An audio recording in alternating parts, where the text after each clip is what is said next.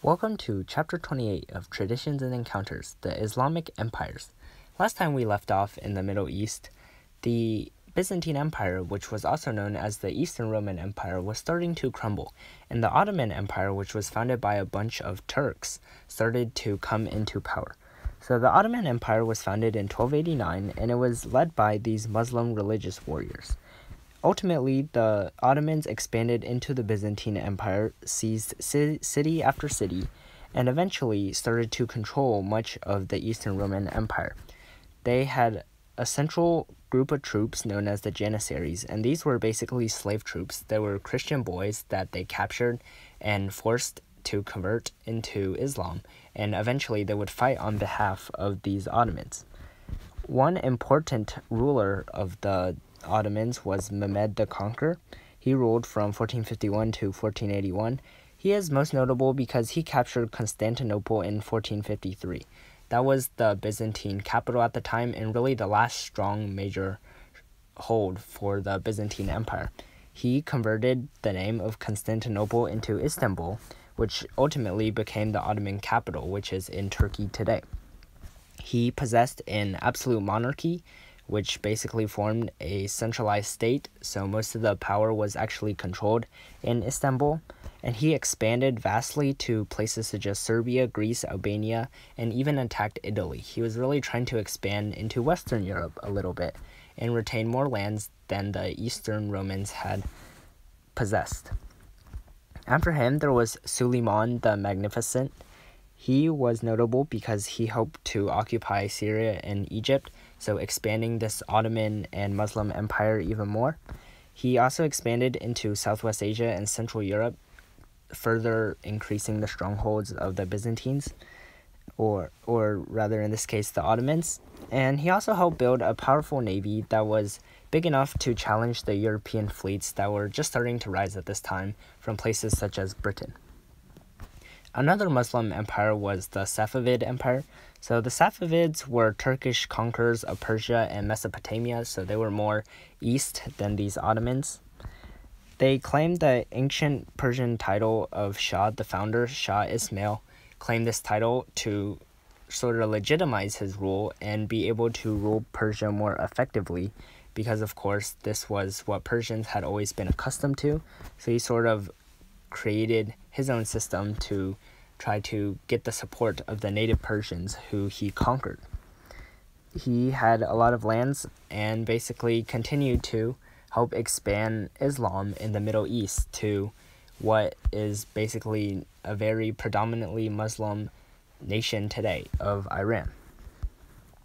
Another important figure of Persia during this time was Shah Abbas the Great. He revitalized the Safavid Empire. Eventually, the Safavids started to fall in Persia because of different factors, but he helped to sort of bring the Safavid Empire back into greatness. He modernized the military and sought European alliances against the Ottomans, so the Ottomans were really expanding big at this time, almost conquering some parts of Persia, and in allying with the Europeans, he was able to more effectively help possess and control his own Persian lands. He also established a new capital at Isfahan, which was really this grand capital city, and he also practiced centralized administration, basically securing all the power in the capital as well.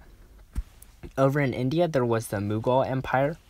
One ruler of the Mughals was Babur, and he was the founder of the Mughal, which was also a Mongol dynasty in India. So although the Mongols didn't truly go into India, they did have a small branch controlling parts of India. And he was a Central Asian Turkish adventurer who invaded India in 1523 and seized the port city of Delhi. By his death in 1530, the Mughal Empire embraced most of India, so that further expanded the Mongol Empire, sort of. Another ruler after him was Akbar, who was a brilliant and charismatic ruler. Akbar controlled and created a centralized absolutist government, kind of like some countries in Western Europe. And he encouraged and expanded to places even more south than what the original Mughal emperor had sort of conquered. This also made him and encouraged him to promote religious tolerance between the Muslims and Hindus because he was Muslim, but India, as it still is today, is predominantly Hindu. He even developed a syncretic religion called the Divine Faith. This was sort of like a syncretic religion between Islam and Hinduism, and although it didn't really gain much believers or converts, it really helped to promote these two religions to coexist a bit more peacefully during his time. The similarities between these three empires were that they continued the Islamic tradition set by the Umayyad and Abbasid empires. They produced dynastic states with emperors and Islam as a central pillar to their administrations. All three Islamic empires were military creations, so they were founded by military rulers, and they ruled with military force. And the authority of the dynasty was derived from personal piety and the military strongness of these rulers. They also devoted themselves strongly to Islam and encouraged their rulers to extend their faith to new lands. It's kind of like the Crusades in Christianity, but the Islam form of it. They also had steppe traditions, so they originated from steppes in Central Asia. And they were mostly autocratic, so the emperors imposed their will on the state and didn't really give the people much choice to speak out. There were also ongoing problems with royal succession in all of these empires, so rulers could legally kill their brothers after taking the throne to make sure they would possess power. Royal women often wielded great influence on politics as well because they were able to seduce the men. Economically, agriculture and trade was also big during this time. Major crops such as wheat and rice really fueled the growth of these empires. They were not really impacted, though, by the American crops, but imports of coffee and tobacco did become very popular as luxury items for these people. Population growth, although it occurred as well with better nutrition and stuff, is less dramatic than in China or Europe, which was more heavily impacted by the American trade. And the significant population growth really occurred in India because there was much more intense agriculture there. Long-distance trade improved and was important to all three empires as well. They traded a bunch of luxury goods such as silks, carpets, and ceramics.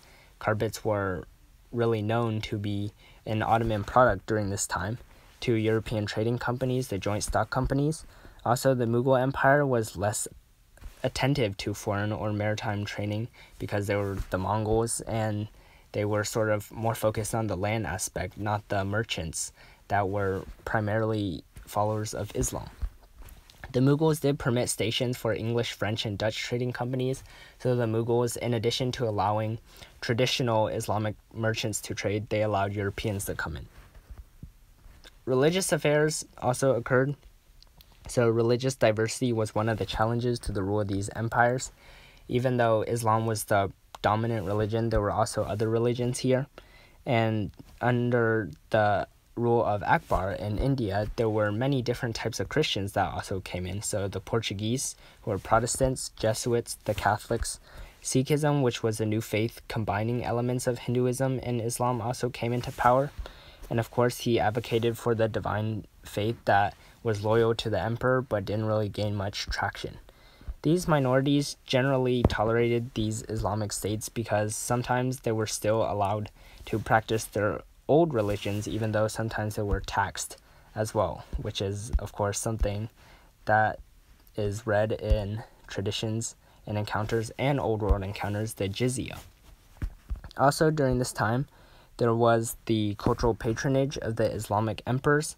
All three sponsored arts and public works, so mosques, palaces, schools, hospitals, really to help the people create a better civilization.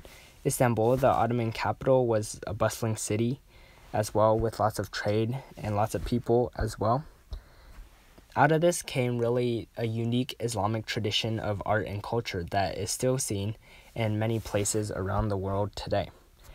In India especially, during this time, the Mughal architecture was really prevalent, and the most famous, of course, was the Taj Mahal, which was an exquisite example of this Ottoman and Islamic influence, in which basically the emperor had built this palace for his wife after his wife died. Eventually, it became this really renowned architectural piece in world history. Eventually, though, all these imperial leadership role started to decline by the 16th to 18th century, and these empires started to decline as well.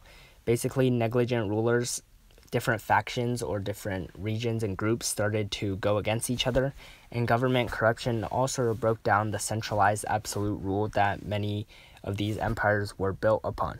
Tensions increased between religious conservatives and those who wanted tolerance as well. So the conservatives were fundamentalists.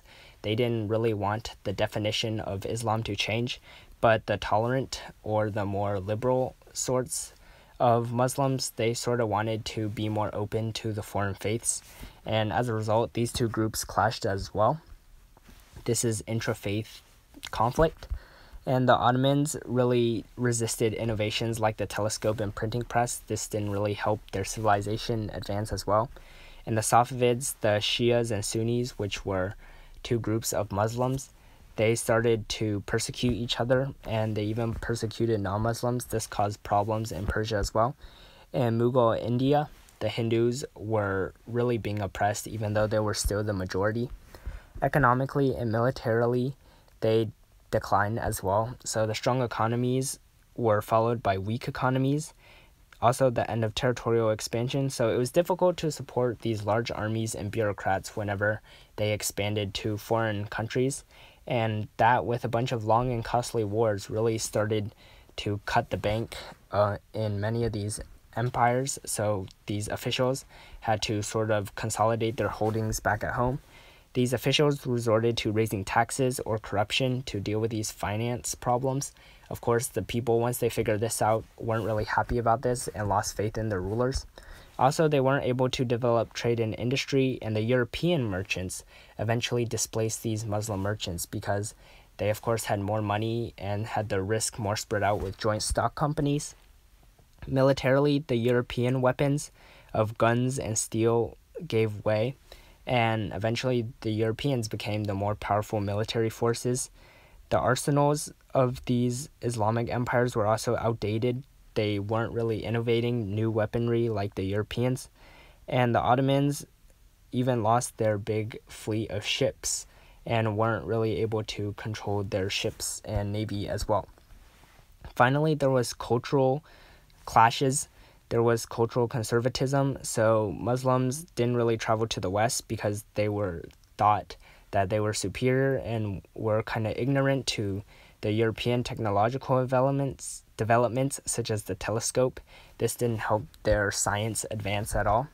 They also didn't like the printing press again, and even though Jewish refugees brought it into the Ottomans and these other Islamic empires, they didn't really like it.